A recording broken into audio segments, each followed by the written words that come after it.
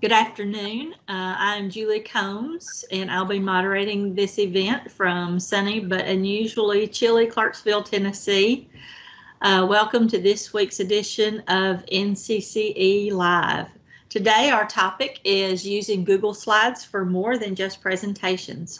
Our presenters include Simon Miller, Shelley Emsley, and Deanna Horsons, who collectively have nearly 75 years of teaching experience. That's impressive. Simon is joining us from Kellogg, Idaho, where he is a technology director for his district.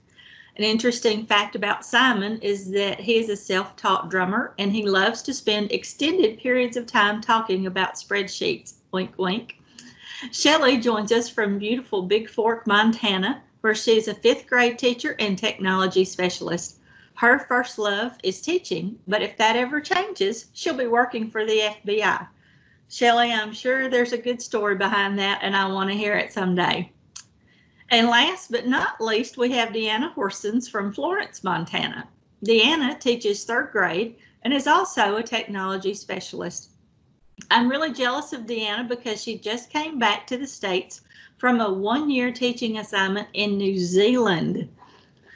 Well, it looks like we're all ready to begin, so I'll ask all of our participants to help this session run smoothly, muting your microphone, turning off your webcam, and using the chat feature if you have questions.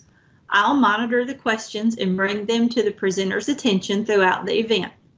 So team, are you ready to go? All right, I'm going to turn it over to you. Julie, thank you so much for the awesome introduction. I feel like we have so much to live up to now. You did such a wonderful job of bringing us in. Welcome, everybody, and thanks for joining us here on Live from NCCE. I am actually at my office. I only have one sort of person on my side of the building, so I can distance quite well, and my internet is much better here at work. So I've came in today to do this. I was going to do it from home, but the internet's not quite as good. We're super happy to be here. We call this team Idaho, Montana and Idaho.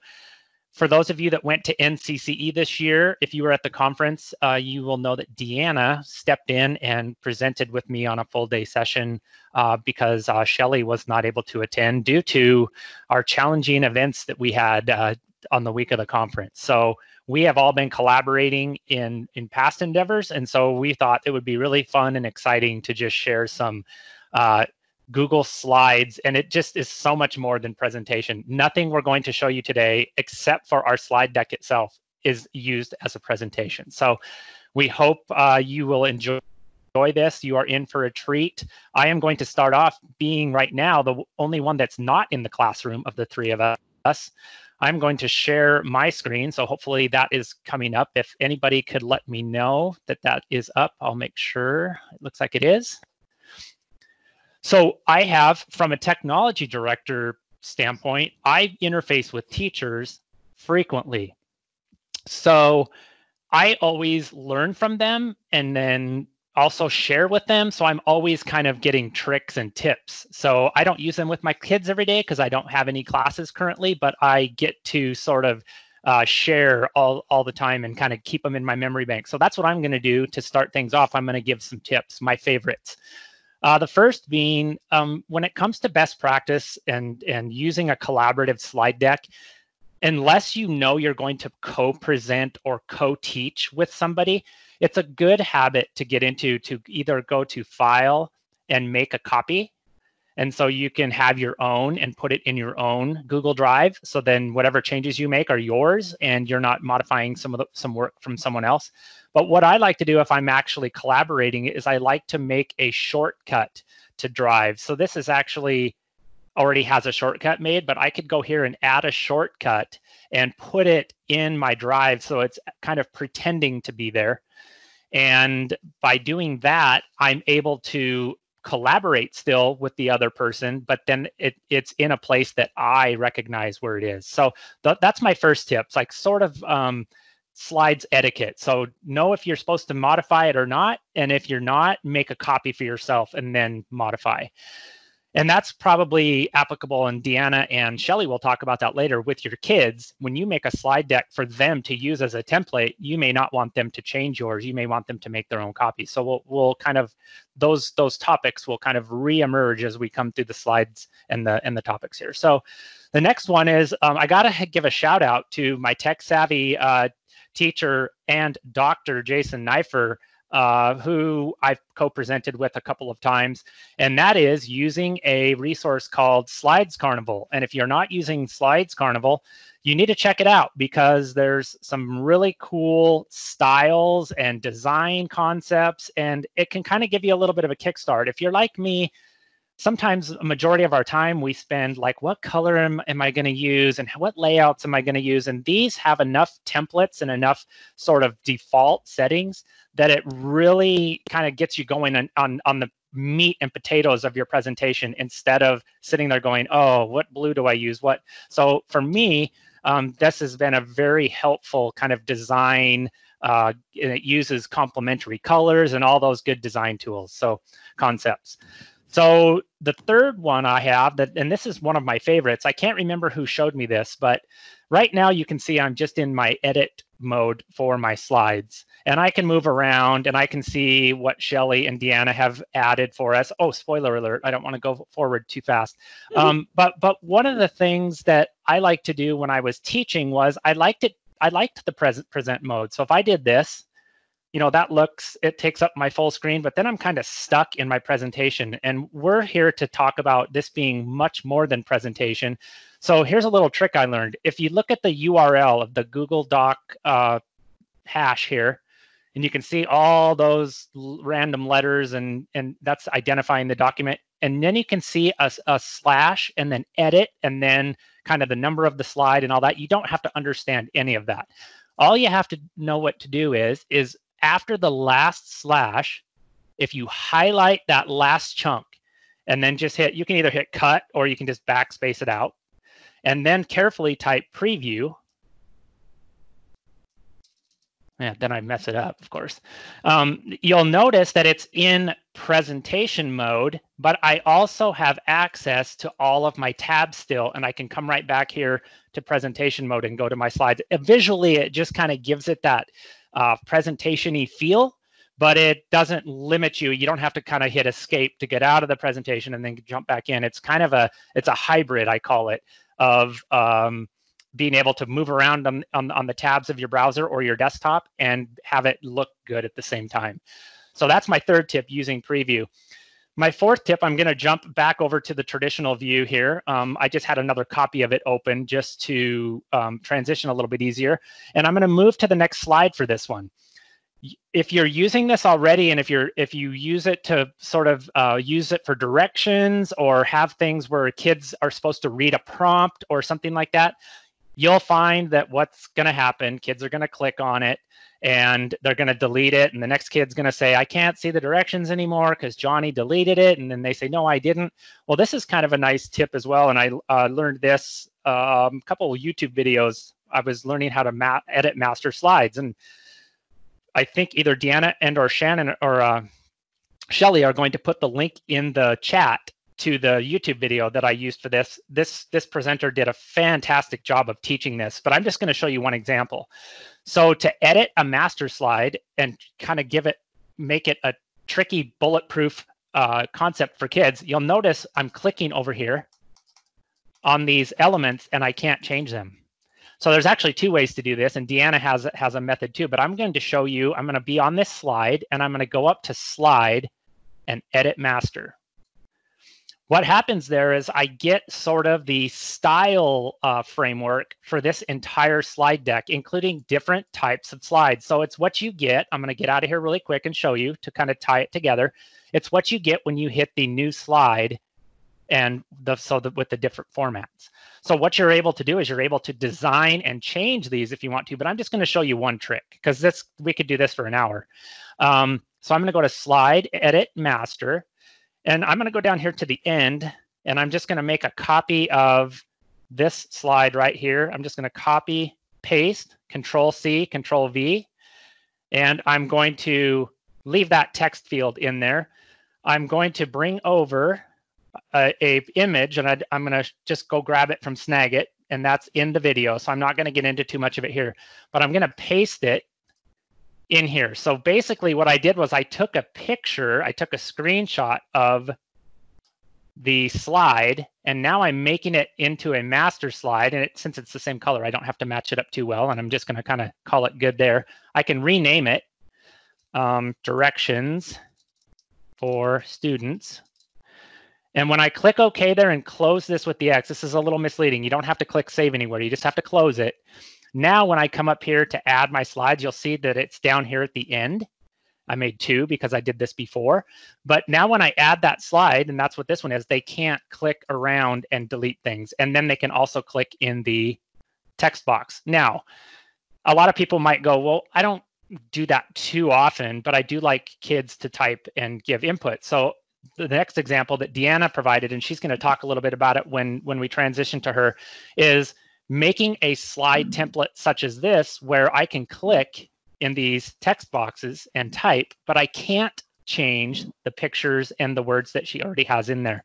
So when you're having your kids do the activity, whether it's a Frere model or whether it's a sort of writing and typing activity like this, like a story, the different elements of a story, like the kids can get in and get it messy, but then they don't disturb everything else. That leads me to my last tip. I'll go back here to the slide one more time. I want to give a shout out to John Carippo, the author of Edge of Protocols. And one of the teacher frameworks in there is called the Iron Chef. And that one's near and dear to my heart because when I was at the Google Teacher Academy in 2014, this was one of the activities they did with us, and it stuck with me. It was so much fun to do. Now, if you've watched Iron Chef, you get a bunch of ingredients that have already been kind of picked for you, and then you have a time limit, and you have to cook something. You have to prepare something, and then you get judged by it. So what's so great about this activity is, and we're going to provide links in the chat, wonderful books. I did not write these books. I'm not plugging anything for me. I don't get anything from them. I just have the book itself here in my office, and I share it with my teachers frequently. So basically, you're giving your kids a high, kind of not high pressure, high energy and a timed environment to make really precise, meaningful slides and with a time limit. So they really get to work and they really just collaborate together. And Google Slides is really, really, really good at collaboration. So check that out. That would be another hour session right there, just going into the Iron Chef activity. But we've provided some links so you can go do some of the research on your own. And those are my favorites. So with those, I'm going to kick it down to Florence, Montana, and see what Deanna has for us. Thanks, Simon.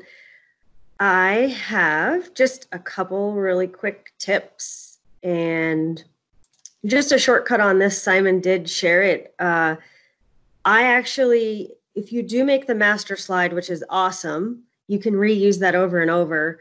This one I just did as a shortcut. I made the slide, I downloaded and saved it as a JPEG, uploaded it and turned it into the background, and then the students were able to click inside of that. So that's another, and this was for third graders, so obviously we didn't want them writing on everything. So, or removing things. They're notorious for messing stuff up if they don't know what they're doing. So my really quick tip is a workaround. Lots of schools are now using Google Classroom, and we use it through our whole K-12, and we're having a lot of success. But in the elementary grades, students are on Chromebooks. High school and middle schoolers have a lot of mobile devices, and they can take pictures with their camera on their phone, and you can actually attach a photograph in Google Classroom if you're on a mobile device. If you're not on a mobile device and you're like on a Chromebook, it's a lot more difficult to get an image into Google Classroom. So I have a couple examples here. This is a first grade example where the student did their work and the teacher wanted them to attach a photograph. So what we do is we create a template, and then we have the students use slides to give us their photographs back. And I can show you how to do that. We have here a little scavenger hunt in 5th grade. In PE, our third graders had to create a obstacle course and share with their PE teacher what their obstacle course was. Here's an assignment where they needed to do a drawing because we're still doing a lot of hands-on with our digital technology. Hey, and so Deanna, yeah. This is Simon. Did you share your screen with us? Yeah, I Or did. Is it not sharing? Maybe represent. Just I've seen some comments in the chat that they're not seeing your screen. So it just says maybe I'm sharing. Maybe try to Hold on, unshare let me and try reshare. again. Yeah, let's see if we can get that cranked up. I wonder if it's because I'm in the web app and not the. Okay, now we are seeing. Yep. Oh, sorry. Oh, no, dear. you're good. You're good. Okay. Thank you. All right, I'll go back. Okay, awesome. Thank you. Sorry about that. So anyway, this is what I was just talking about. I won't go over it again for you. Basically, the first grade, fifth grade, our elementary students need to either do artwork and share it or do an activity and share a photograph of it. It's really hard on a Chromebook to share an image if you don't have that mobile device. So what we've done for the students is we've created a template and they just give them a blank slide. And then the second slide has the directions. I'll share that with you in just a moment.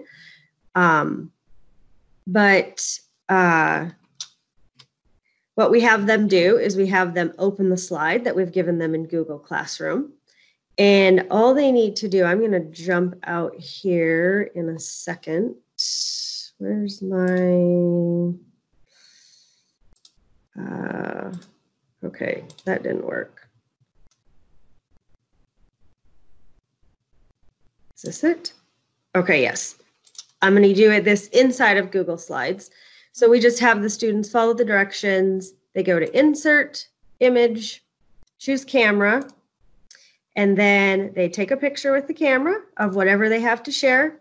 They go ahead and choose it, insert it. It pops it right into the slide for them. They can change the size. That's a really good picture. And that is how we have them share an image with us in Google Classroom. So Slides is also a vessel for getting things to us that are otherwise quite difficult.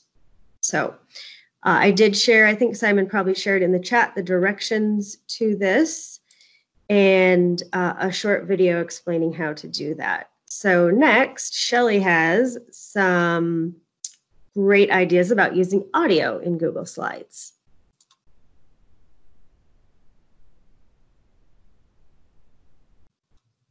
Hi guys. Okay, give me a thumbs up in the chat or somewhere if you can, or let me know if you can see my screen. We can hear it and see your screen. Woohoo! You're ready. Okay. Good job. All right. First, I want to thank Simon and Deanna because I literally learned from them today as well, especially this preview mode, which I had no idea about until Simon showed me, which was really amazing and allowed me to try something new. So we're all learning together in this. And I want to thank NCCE for having and being innovative in this time of craziness and having this type of professional development because it's really a neat opportunity.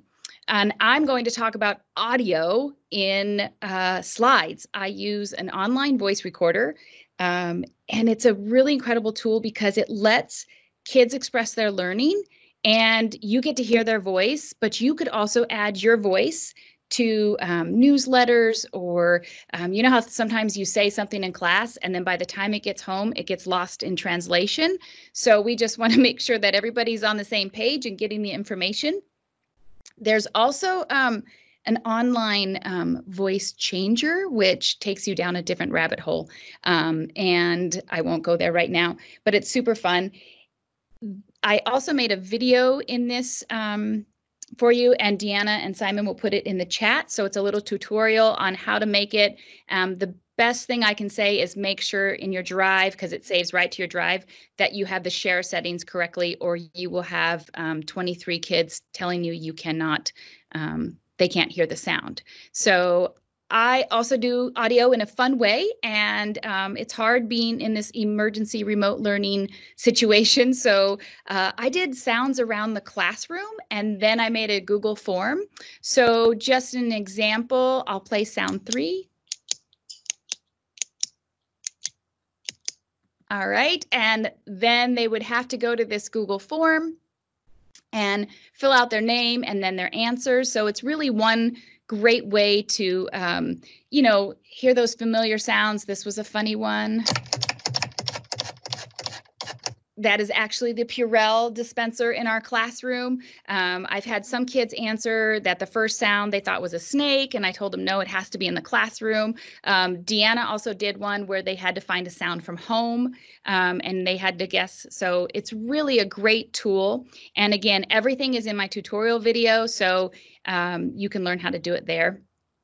Now, this is where I want you to understand that slides is so much more than just a slide, like a presentation mode. And Deanna is actually responsible for this because about 4 years ago, she taught me file page setup, and it has changed my life. And it's as simple as file page setup, going to the custom, and my go-to is 8.5 by 11 or 11 by 8.5. And I want to show you some different ways. So this is a newsletter that I send out to my parents via Remind, so they get to see it in color. And of course, if you have those parents that don't, have digital access, you are able to print these. It's just black and white. But I really try to keep it simple and use 2 different fonts for each newsletter. And don't just think of, and this is a really simple one. This is just a 1-pager. I'm going very fast through these, I know, but I have made a video for you guys, which they will post in there on how to do these. And I like making a weekly planner, and it's just text boxes. And you'll notice I have a big space here on the left, and that's so I can bind these if needed, and a to-do list. And if you have the kids make these, they're totally invested. And if you have them pick their icons and their color scheme, they're more willing to fill it out. It's amazing. Flyers, we just did a Cinco de Mayo parade for our entire students to drive by and wave to us because we miss them so much. And in the video back here, I show you how to make this background, and it may seem overwhelming at first glance, but I kind of take you through the process of how to do that. Then infographic, I say ish because this isn't like a lot of statistics and data, but when we switched to emergency remote learning, I had to, we did it in a weekend. Like, it was crazy. So my kids at home didn't know about how to learn at home. And so for the younger kids, we did something super simple. And for the older kids, we did a little, more in depth. But notice it's really the same format. So if we're a K-8 school, so we have kids in the lower grades and siblings in the upper grades. So we tried to keep it somewhat the same in the same language, but parents could identify. And then the ISTE standards. NCCE offers ISTE certification, and this is just kind of a jump start on it. So here are the student standards and then the teacher standards. And this will also be in the chat. So file, make a copy, enjoy. That's what I love about this, is when people create, we share and everybody benefits from it. And am I going too fast, or are we good? I think you're doing great. I'm watching the chat, Shelly. Just keep bringing it. It's good stuff. Okay. You're wowing us. That's okay. so yeah. Going. Go ahead and talk about our must-haves. I'm going to throw those in there. Okay. Let me do one more remote learning real quickly. So remote learning for my 5th graders, I use slides for everything, and this is our workflow. I post this on Google Classroom, but we literally work from here, and they turn in everything via this slide deck. So you'll see the little audio right here, and I have Happy Cinco de Mayo. This is week 6. 5-4 to... And that was my son in the background. It's a family affair. So I have the slide deck for the week. I give them an overview. So I put an entire Screencastify video in here, and it plays right within the morning. Look, slide deck. It was May the 4th be with you. Sorry, little geeky here. So I go through the slide deck with them, and then I give them their schedule. I give them tutorials. This was Mama Monday, and we have different activities on the day. Now, this is that online. I said I wasn't going to go there, but I'm going to go there. Good morning. Happy, may the force be with you. So that's the online voice changer, which you can just have a lot of fun with this. So I give the kids their entire work and audio instructions on how to do something. I give them resources within, and you insert the videos. They don't have to go to YouTube. Everything is right there for them. We've even, we're doing a Talkie Tuesday, or we did, because this was this week, and we did a Google map. And we started kind of doing an ancestry.com of where we're talking to our relatives in the world. And right now I actually have a student in Japan who's stuck there and can't get home yet. So it's been great because he's been able to do everything that the class has done via classroom and slides. And then they insert pictures and they talk about where they are. We had a very nice privacy lesson on not to post somebody's exact address and their name first and last. So it was really kind of good. And then I found out that, like, I have kids. This is me. My family's in Encinitas, or that was another family. How many of us have relatives in the same places? And some people only had relatives in Montana. So it was just a super fun way to do the remote learning. That was a lot, and I'm sorry, because I could go on and on in that one slide deck, but I won't. Then we have my must-haves. In order to make these presentations and the different formats that I use and colors, I use an extension called Color Pick Eyedropper that is key. And you'll notice NCCE live events, I wanted to kind of match their color scheme, so I went and took the color from their website, and also it's a very good resource to have in your bag, so put that on your bookmarks. And this video right here, they'll put in the chat, that shows you how to go through, how to grab the color and how to change it. Then the add-on, which is inside your slides, you have add-ons, and I teach you how to do that. And this is called Flat Icon, not Flaticon. Sorry, my students are like, Mrs. Emsley, you're pronouncing that incorrectly. So, and it comes on your add-ons within slides, and you can make really cool graphics. That's how I made all the infographics, and it shows you how to change the color, then page setup, of course, and get creative. You can download, you can do 5x7 and have them printed at Walmart, or a 4x6 for 19 cents. And you could do, inspirational messages to your students. I mean, it's just endless. And I could talk, like Simon said, for hours and hours on this. My other biggest one is Canva color combinations. Like, people, it's out there for you. You do not have to reinvent the wheel. So you just simply go to Canva, you get the color scheme that you like, and I walk you through this on the video on how to do it. And of course, it's kind of slowed, but it gives you the color scheme, and it gives you the color code, and you simply just copy and paste it into custom colors. And not that Google doesn't have an array of beautiful colors, but sometimes you want to go a little different and, just kick it up just a notch. So that is literally me in a nutshell. Simon, I will send it back to you.